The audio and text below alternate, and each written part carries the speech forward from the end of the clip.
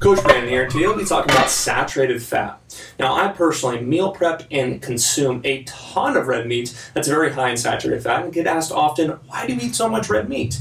Now, I could go on a long talk about how it's very micronutrient rich and it's perfect for adherence because I can eat it every day, unlike something like chicken. At the same time, the reason I'm being asked this is because saturated fat is still seen to have many different negative health consequences, such as forming plaque in arteries, causing heart disease, and many others. So today we're going to go ahead and get a little deeper into what saturated fat actually does and look at some new studies behind it. Now, first and foremost, in 2014, there's the biggest meta-analysis ever done on saturated fat, looking at 72 different studies in 18 different countries. And what it actually found was that there was no relationship between high levels of saturated fat and heart disease, which is kind of the major claim behind saturated fat for so many years, which is why organizations like the FDA has tried to limit our consumption of it, or at least suggested to.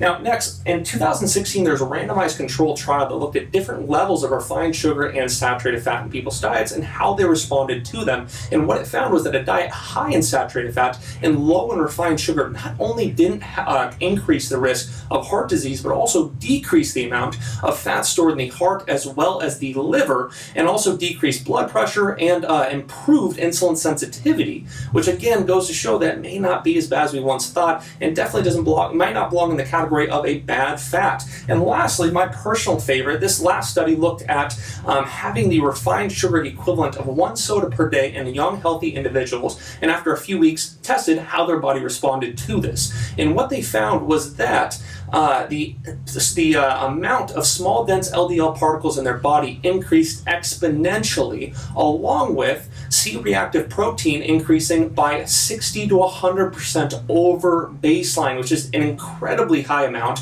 And keep in mind, C-reactive protein is an indicator of dietary inflammation. So this is a very important thing that I'll get into in just a second. But first, we have to understand that size matters.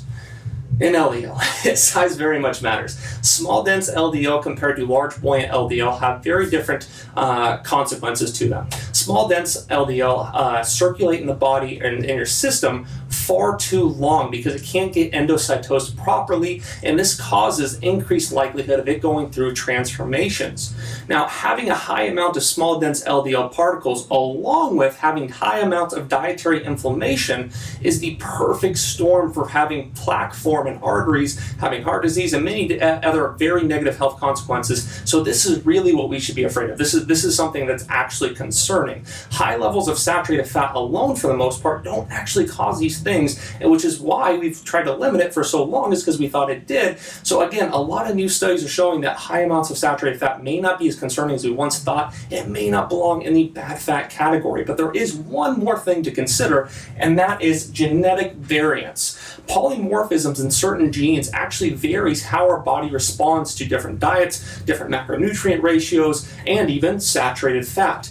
And more specifically, a polymorphism in the PPAR alpha gene has been found to vary how someone responds to saturated fat so much that having high amounts of saturated fat actually increases exponentially the amount of small, dense LDL particles, fat stored in the heart, and other really important things such as this, similar to how people responded to refined sugar in that study I mentioned before.